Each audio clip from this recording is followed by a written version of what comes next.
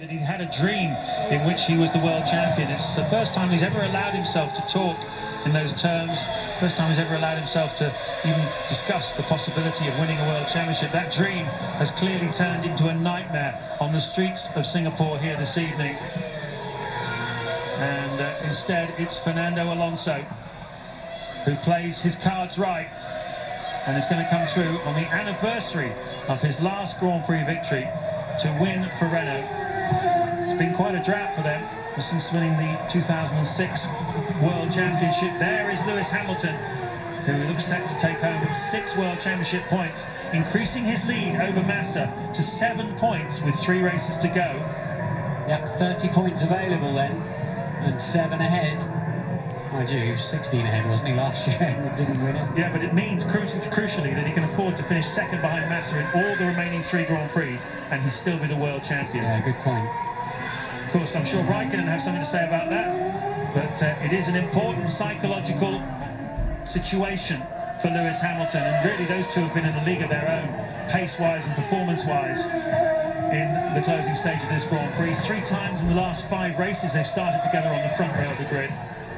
So it's going to be a hot finish to this World Championship season, but let's stand and celebrate the achievement of Fernando Alonso in his 118th Grand Prix start, coming through to take his first victory of the season and Renault's first win of the season, and the 20th of his Formula 1 career. The man who many regard at the moment as the best pound-for-pound driver in Formula 1, Fernando Alonso, coming through to take the checkered flag and claim a very, very well-deserved victory in Formula 1's first ever night race. Second is Nico Rosberg, and extending... Ayrton Senna once, Nigel Mansell once, Damon Hill once. Michael Schumacher has done it twice, and with victory here today, statistically speaking, he is almost certain to claim his 7th World Championship. No one has ever won the first 3 races of the season and not won the title. And Montoya, who was lying a strong second to him with just 7 points behind, is going to hurt badly today, scoring 1 point. If he's lucky, Mark Webber might still get him for that point.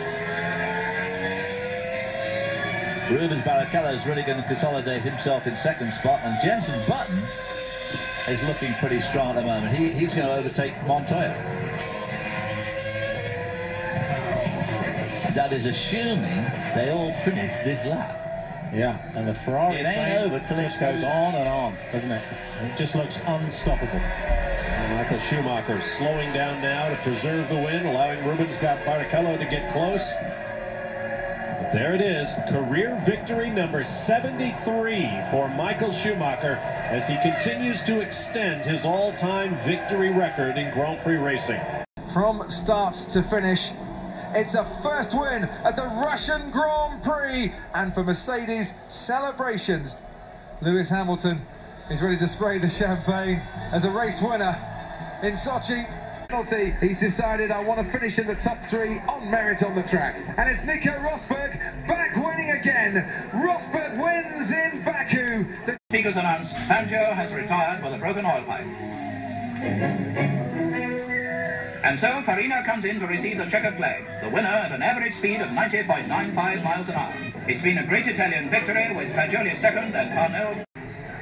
Well, conspiracy theorists will claim that it was only after Michael Schumacher won his championship that Rubens Barrichello was allowed to go out and get it done. Let's listen and see if the team welcomes him home.